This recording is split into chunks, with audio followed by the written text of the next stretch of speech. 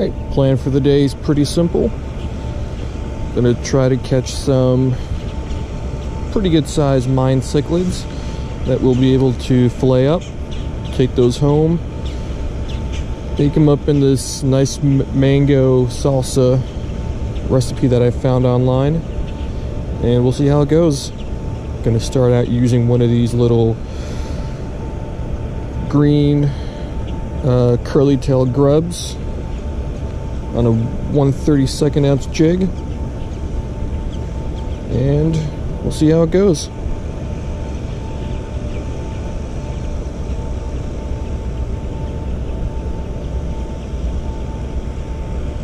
Alrighty, all set.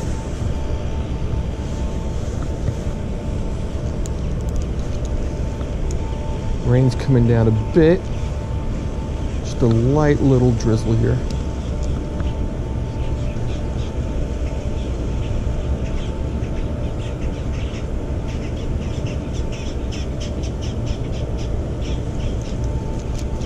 And of course, there we go.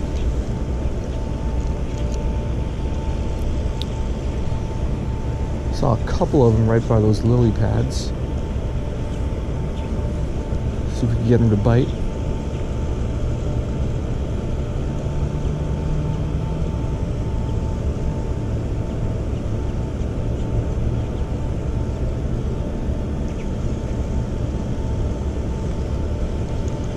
There's one.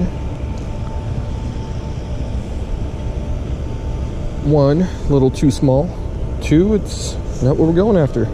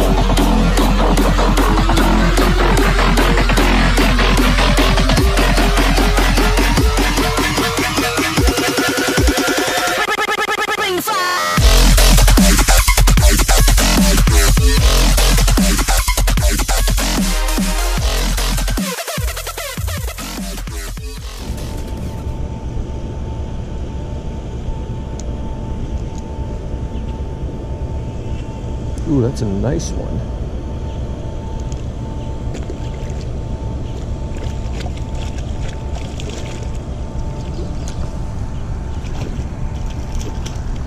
Oh.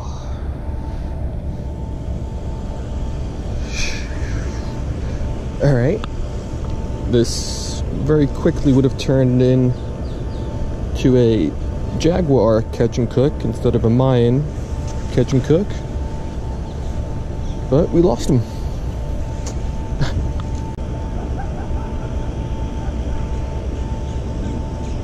That big guy took it. Fish on again. Same fish.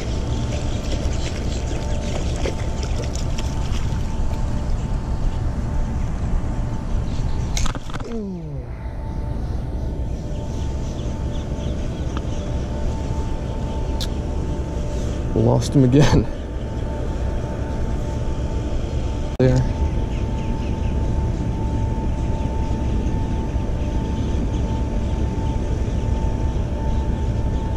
Oh, there he is.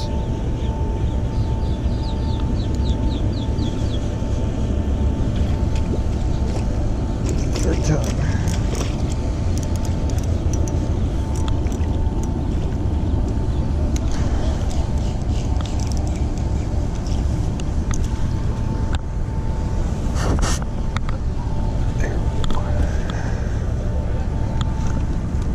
That's a nice one.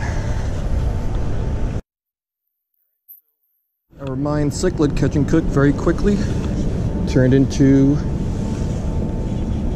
Jaguar catch and cook. Nice fish, probably about close to a foot. A good meal. So I'm gonna put him on ice, probably fish for a little bit longer, see if I could catch anything else, and call it a day.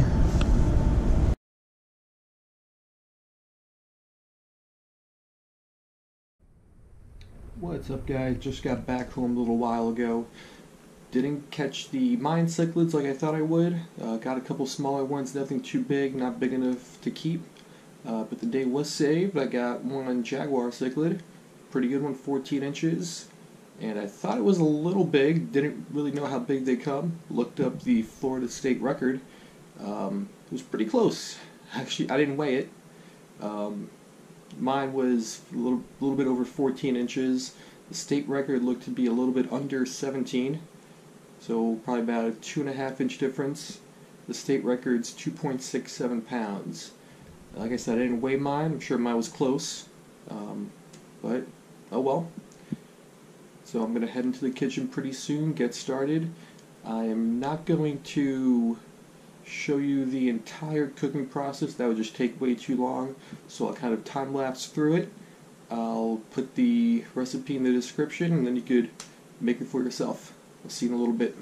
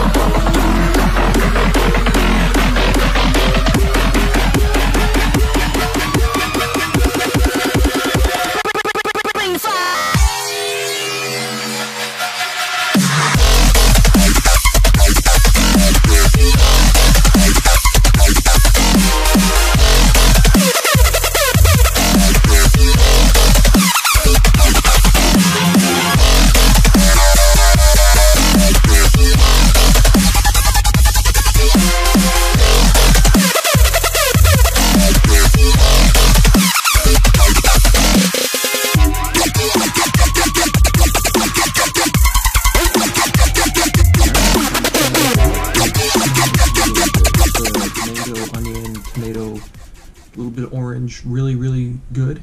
Let's see if it tastes the same. Just get a little chunk here. Came apart really easily, got a little bit of mango on there.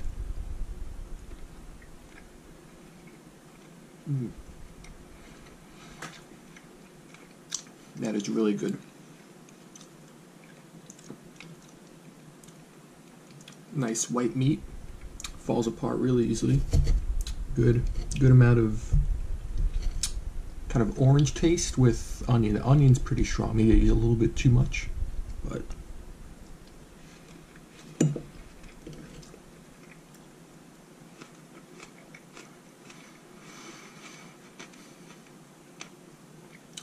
really good mix of sweet and kind of, I don't know, oniony and also hot with the jalapeno. It's really good. Definitely recommended. I'm going to go ahead and finish this up, but if you ever get a chance to try this recipe, I think it would work well with any kind of white flesh fish. Sure, panfish would work well, cod, anything else. So give it a shot. Alright, back in the future. I just finished up. I'll work on the potatoes off camera, but just wanted to give it a little better description. The orange juice kind of marinade that I baked it in was really good. It gave a subtle orangey taste to the fish, wasn't too overpowering. But if I could go back and do this again, I would probably put in a little bit less red onions and jalapenos. That just kind of overpowered the fish a little bit. It was way too strong and not as sweet as I would have liked. But the mango, orange, everything else came out pretty good. So, highly recommended.